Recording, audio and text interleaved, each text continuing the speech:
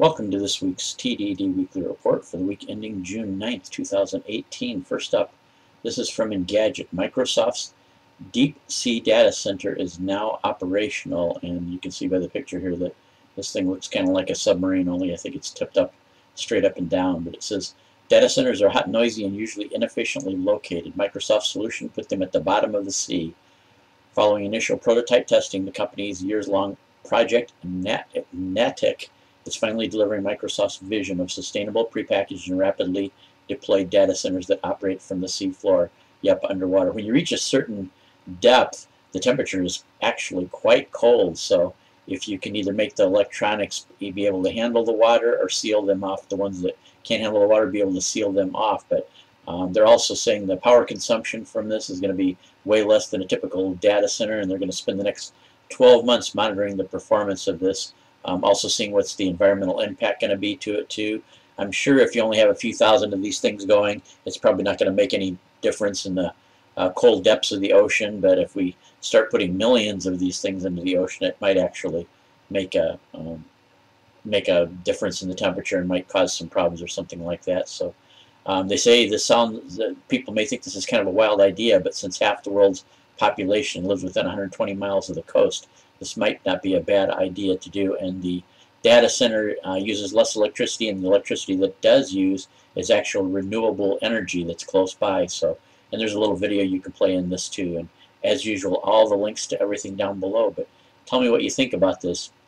Having the data centers, instead of being in buildings and have to use air conditioning and taking up land mass and stuff like that too, just dropping them down under the sea. And they say this one should be able to last at least 5 years maintenance free. And since it's a test thing too, it's not that it's necessarily going to work, but sounds like a pretty decent idea if they can work some bugs out. At least it does to me. And next up, this is not so much sciencey, but just a dream of mine, and it's actually going to take place. The best-selling vehicle ever is making a comeback to the U.S., the Honda Cub. Now, this is a Honda Cub 125. I think the one that's usually sold overseas. This is a Super Cub, actually, the Super Cub 125. The Super Cub 110 is the one that's really popular overseas, and then before that there was just the Honda Cub. But the 125 is coming back into the U.S. as far as the 2019 year model, and it's going to be just below $4,000. And they're also going to bring back this one called the Monkey. I don't know about the Monkey. I've seen a picture of it, but basically the one I'm interested in is the Super Cub C125. And if you want to see a side picture, I'll put the side picture up here. And it looks just like the classic, and now it's got the red, white, and blue American colors for this first model year. And they don't say anything about other colors available, at least from the ads I've seen so far. But it's going to be available sometime in October. So if you've got around $4,000 to spend, it looks, well, actually, let's see, the Cub 125 is $35.99. So probably with taxes and title and delivery, everything, it's still going to be like maybe $3,700, $3,800 out the door. But yeah, it's to me, of all the classic motorcycles, and it actually started in the 60s with that you meet the nicest people on a Honda, and you know, the Beach Boys sang about Honda, Honda, my little Honda. So you know, it's kind of the one that really started the Honda revolution in the United States. So yeah, everybody else in the world's had access to it forever and ever, but they stopped selling it back here, I think maybe in the 1980s or maybe even before that, but they're bringing it back, so I'm very happy about that. So let me know your thoughts about that, or does it really even mean anything to you at all? But I would not mind, really, maybe in the future, if I have a little bit of trouble holding up a regular motorcycle, getting a little Honda Cub. It's kind of the best of both worlds between a motorcycle and a scooter. It's kind of a step-through motorcycle. And last up, this is from Vox.com. If you remember, if you've ever had sociology or psychology classes, you've probably seen something like this. I think I watched it in a documentary. I don't know which one it was about, psychology or sociology, but it's the famous marshmallow test, where they had 90 kids take this test of giving them a marshmallow and saying, you can eat this marshmallow now, or you can wait for 15 minutes, and if you can wait and not eat it, I'll bring you a second marshmallow.